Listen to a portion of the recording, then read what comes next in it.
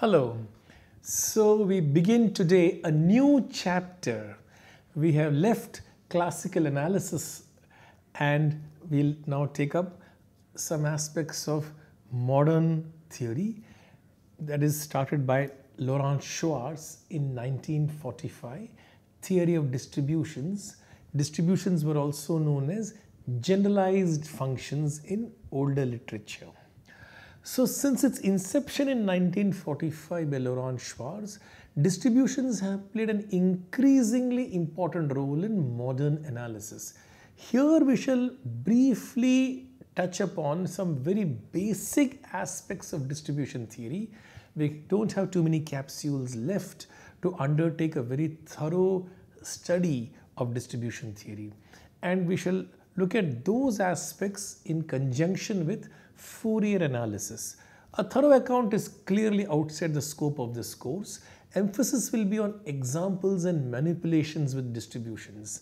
And we shall only be looking at the so-called tempered distributions which are relevant in Fourier analysis. For understanding the role of distributions in modern analysis, it's highly recommended that you look at this essay in Lars Garding's book, Some Points in Analysis and Its History, American Mathematical Society, Providence, Rhode Island, 1997. It's a 10-page essay, page 77 to 87. In fact, if you pick up this book of Lars Garding, a thin book, it has got 10 different essays on different parts of analysis. Every one of them is a gem, and reading any of them in detail will be an excellent project for a course. And there are several books on distribution theory. I have picked out two of them, Ian Richards and H. Yuan, Distribution Theory, a Non-Technical Introduction, which appeared in 2007 by Cambridge University Press. This is the second edition, of course. And then Schwartz's book, which I already referred to before, and I'll give this reference again, Guide to Distribution Theory and Fourier Transform, CRC Press, Boca Raton, 1994.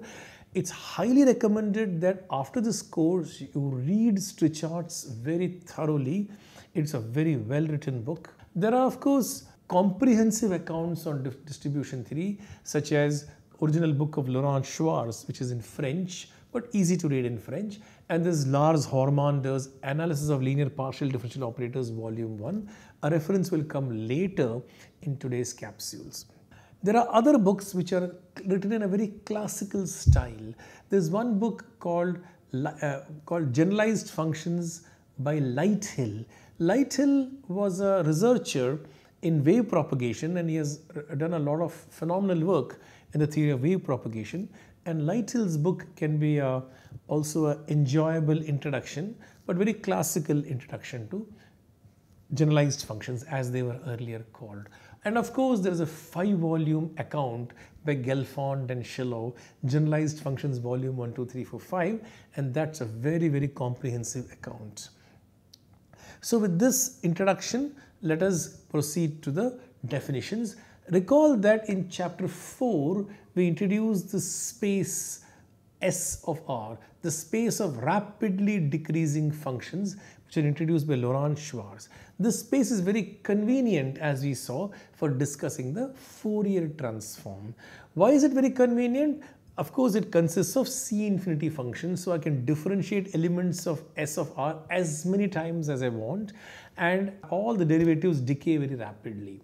They decay very rapidly even after multiplying by a polynomial of whatever degree you want. So e to the power minus x squared, for example, is an element in this Schwartz class. And of course, we saw many examples in the Schwartz class. For example, we saw examples coming out of the gamma function and so on and so forth. And so we shall not say more about this Schwartz class because we've already done a very thorough study of this. Now let us push this a little further. So far, we have not been worried about the topology on this space. It's a vector space. But we only saw that this vector space was dense in LP. But we're not interested in the LP topology or the L2 topology on S of R. We want a specific topology which is suited for S of R itself, something which is more intrinsic to S of R. So what is that topology? That in fact is a metric space. Writing down the metric explicitly is very inconvenient. What we shall tell you is which are the convergent sequences. If you understand which are the convergent sequences, that should suffice. And also you can take it for granted that there is a metric in the background. Never mind what it is. So definition 105. A sequence of functions fn's which are rapidly decreasing converges to f if the following happens. You take any two natural numbers k and l. Take any two natural numbers k and l, differentiate fn l times and multiply it with x to the power k. And do the same thing with the function f. Differentiate that L times and multiply by x to the power k. Subtract, take the difference and take the supremum of the modulus over R. So you see displayed equation 10.1. Supremum over R mod x to the power k lth derivative of fnx minus lth derivative of f of x. This must go to 0 as n goes to infinity. If then you will say that this sequence fn's converges to f in S of R. In particular, if I take k to be 0 and L to be 0, we see that fn's must converge uniformly to f. By taking k to be 0 and L to be 1, the derivatives of fn must converge uniformly to the f prime and so on. So all the derivatives of fn's must converge to the respective derivatives of f uniformly on the whole real line, and this must persist even when I multiply by x to the power k. So you see that this is a very strong notion of convergence. So convergence in S of R means a very powerful form of convergence. And of course S of R is a vector space, and so it has got the usual vector space operations f plus g and lambda f.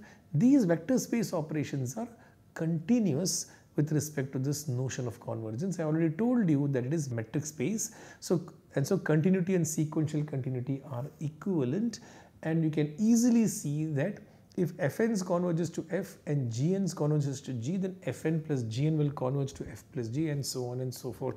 In other words, this space S of R is a topological vector space, as you call in functional analysis. And this topological vector space. Now, what are the other examples of topological vector spaces? What is a topological vector space to begin with? It's a vector space, of course. And the vector space also has a topology put in. And once you put a topology on the vector space, you have a product topology on V cross V. And what is addition? Addition is a mapping from V cross V to V, and this mapping must be continuous. And what is scalar multiplication? It is a mapping from R cross V to V. R has its usual topology. V has been endowed with the topology. R cross V will take the product topology, and the scalar multiplication, that is as a map from R cross V to V, it must be continuous. That's exactly what we have checked here. Addition and multiplication by scalars are both continuous, and so S of R is a topological vector space.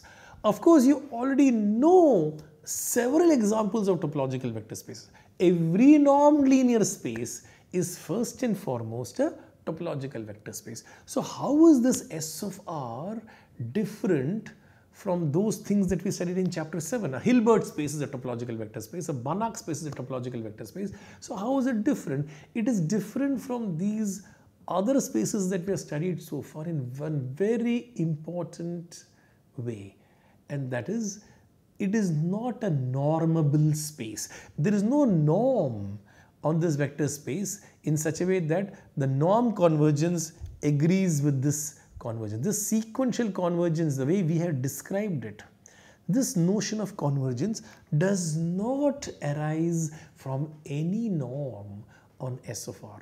In short, S of R is not a normable space. S of R is not a normable space. This makes it a very different from the other spaces that you have studied, like L infinity, L2, C of closed intervals 0, 1 and so on and so forth. It's not a normable space. few exercises. The first exercise I already talked about. You have to do the details. The second exercise, I have a sequence x of minus x squared by n. Examine whether this sequence converges in the space S of R. I already told you the answer no. Why is it? Remember when I talked about convergence, Fn converges to F means Fn converges to F uniformly, the derivatives also converge uniformly, and so on and so forth. And this persists after multiplication by x to the power k also. So where does x of minus x squared by n converge as n goes to infinity? It converges to the constant function 1 pointwise. Unfortunately, the constant function 1 is not in S of R. So it's out of the window. X of minus x squared by n does not converge in this space. What about the sequence x of minus nx squared? If it were to converge, then the convergence must be uniform, right? And the uniform limit of a sequence of continuous functions must be continuous. What happens when x is 0? This number is 1. What happens when x is not 0? So suppose for example, x is half. E to the power minus n upon 4. With the presence of the minus sign here and the positivity here will mean that this will go to 0. So the sequence goes to 0 when x is not equal to 0, and that converges to 1 when x equal to the limit function is discontinuous. So this sequence does not converge in S of R. Prove that convergence in S of R implies convergence in L2 norm. Now this will follow if you have proved earlier the exercise that S of R is dense in L2 with respect to the L2 norm. If you have done that exercise, then you would have along the way you would have encountered this, but I am leaving this to you as an exercise. How do you go about the job? You have to show that if Fn converges to F in S of R, then Fn converges to F in L2 norm. The trick is Fn converges to F means what? Go back to this expression. Suppose I take L equal to 0.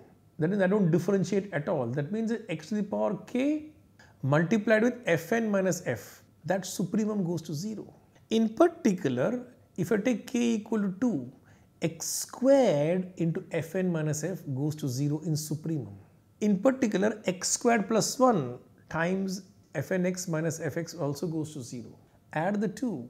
So you see that x squared plus 1 multiplied by Fnx minus f of x is bounded. If it goes to 0 means it must be bounded in the first place, right? So what do we get? Modulus of Fnx minus f of x is less than or equal to some constant upon 1 plus x squared. So straight away we see that the L2 norm of Fnx minus f of x must be bounded. Now can you do any better than that? I just got you started how to think about it. So you can do better than that. You can actually show that Fn minus f in absolute value squared, you bound it in such a way that the L2 norm goes to 0. It's not difficult. I'd like you to work through this. I just got you started as to how to manipulate this multiplying and dividing by 1 plus x squared to some high powers, and that can be done. What about the next problem? You take a C infinity function on the real line. The function is 1 between minus 1 and 1, and outside of minus 2, 2, it is 0. In short, phi of x is a smooth function with compact support, and it is 1 from minus 1 to 1. I can also assume that phi of x is between 0 and 1 throughout. So that can be also assumed. It's no harm. So now what I do is that I take a function f of x in the Schwartz space S of R, and I cook up a sequence Fnx. How do I cook up the sequence Fnx? Fnx is f of x into phi of x by n. What happens to phi of x by n? Phi of x by n will be 1 if mod of x by n is less than 1. That is, if mod x is less than n, then this function phi is going to be 1. And if mod x is going to be greater than or equal to 2n, then the function is going to be 0. So what is happening to this function phi of x by n? This function remains 1 on a very long interval minus n to n. And this becomes 0 outside an interval of double the length, outside of minus 2n comma 2n, the function is 0. So this function phi of x by n has plenty of time from n to 2n for it to decay from 1 to 0. It descends from 1 to 0 gradually. And so you should draw the graph of this function. It's a very nice, gently descending graph. Now you estimate fnx minus f of x. It will be f of x into phi of x upon n minus 1. Estimate, show that it goes to 0 uniformly. And then you want to differentiate this.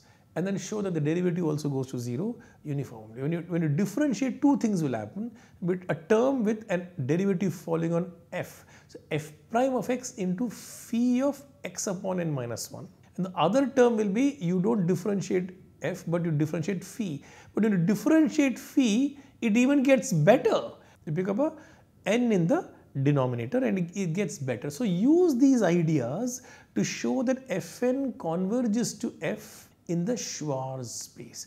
Why have I done this? What is the advantage of doing this manipulation? The advantage is that this fnx is a product of fx times a smooth function with compact support. It means that smooth functions with compact support are dense in S of R. So CC infinity, smooth function, C infinity function with compact support are CC infinity. So CC infinity is dense in S of R. So S of R is a very pleasant space to work with. It's a metric space, it's a topological vector space, it's actually a complete topological vector space. The Bayer category theorem holds, for example. And it has another feature that I will talk about in a few minutes. Now, as it happens in functional analysis, when you take a topological vector space, it is a vector space, all right. So because a vector space, I can talk about linear transformations from V to R, or I could take linear transformations from V to V, as the case may be. And I can ask whether this linear transformation is continuous. So we are interested in continuous linear transformations. Now there is one obvious operation I can do on S of R. What is that obvious operation? Differentiation. If f is in the Schwartz class, f prime is also in the Schwartz class, and the derivative is a linear map. Is this derivative, is differentiation continuous as an operator on S of R? S of R is a topology, it has a metric. With respect to that metric, will it be continuous? That is addressed by theorem 106. The differentiation map f maps to f prime is continuous. Let us prove it. Let fn be a sequence in S of R converging to f. What does it mean? What is the definition? Recall the definition. It means for every pair k and l of natural numbers, we have differentiate fn and fl times, take the difference, multiply by x to the power k to the supremum of the absolute value. That goes to 0 as n goes to infinity. Display 10.1. Now this is true for every pair KL. So certainly I can replace L by L plus 1. Once I replace L by L plus 1, then dl fnx is dl of fn prime of x, because L has been replaced by L plus 1. So one derivative falls in fn prime and I get this 10.1 prime. So supremum over R mod x to the power k dl fn prime x minus dl f prime x goes to 0 as n goes to infinity, and that exactly means that fn prime converges to f prime in the topology of S of R, and the proof is complete. The next is the Fourier transform. We know that the Fourier transform maps S of R to itself. We have proved that this operator is continuous with respect to the L2 norm. But now we are not interested in the L2 norm. We are interested in the topology of SR, which is adapted to SR, to study of SR. So we discuss the continuity of this Fourier transform with respect to this new topology that we introduced, this new notion of convergence that we introduced. Now again we need to recall from chapter 4 the relationship between the Fourier transform and differentiation and the Fourier transform and multiplication by polynomials. The relationship was very simple and it exchanges, roughly speaking, differentiation and multiplication by the variable. Except that there's a minus sign floating around and then 1 upon I floating around. Both these are going to become irrelevant because I'm going to take the absolute value. So once I do that, then we have this equation chi to the power k nth derivative of fn hat minus f hat. And I can take the Fourier transform of this whole thing and I'm getting the Fourier transform of the k derivatives and multiplication by x to the power l fn minus f. The script f also stands for Fourier transform because it's a very clumsy thing to put a hat on this whole expression. It doesn't look very nice. So I'm going to use this script f also as an alternative notation for the Fourier transform. So you got this equation here out here. And now what are we supposed to show? We are supposed to show that if fn converges to f in the Schwartz space, fn hat converges to f hat in the Schwartz space. What does it mean to say that fn hat converges to f hat in the Schwartz space? It means we have to check that you take the difference between fn hat and f hat, differentiate it L times and multiply by chi to the power k, take the absolute value, take the supremum and it must go to 0. I've already done the algebra for you and the absolute value of the differences is basically this. Now I need to estimate this. Remember from the very 4th chapter that for the definition of Fourier transform, if I take the Fourier transform and take its absolute value and want to take the supremum, take the absolute value inside the integral e to the power minus ix chi, that's a unit complex number that goes away and you're just left with the L1 norm of h. Of course, all this is valid when h is a L1 function, but our elements are all in the Schwartz space and they are certainly in L1 and I can use this estimate. And so what do I get? So what is the supremum of this left hand side over the real numbers? Sup over r mod chi to the power k nth derivative of fn hat minus f hat is estimated by integral over r, the fnx minus f of x, take the difference, multiply by x to the power l, take the k derivatives and take the absolute value. Now what we are going to do is we are going to multiply and divide by the usual trick, 1 upon 1 plus x squared, and we are going to play with it. So what we are going to do is that when you multiply and divide by 1 plus x squared, what is going to happen when I differentiate this? I am going to apply Leibniz rule, right? It may happen that certain number of derivatives will fall on fn and certain number of derivatives will fall on x to the power l. The total number of derivatives is going to be less than or equal to k here. And the remaining derivatives will fall on x to the power l. And I am multiplying by 1 plus x squared. How many derivatives? K derivatives. So I am multiplying by x squared. So I will get this t exponent will go from 0 to k plus 2. And so that's what I'm going to get. And of course, when I apply the Leibniz rule, I'm going to get some binomial coefficients, whatever it is. I'm not interested in what they are exactly. It is CST. I was clubbing it at some constant. And remember, I multiplied by 1 plus x squared. I'm dividing by 1 plus x squared.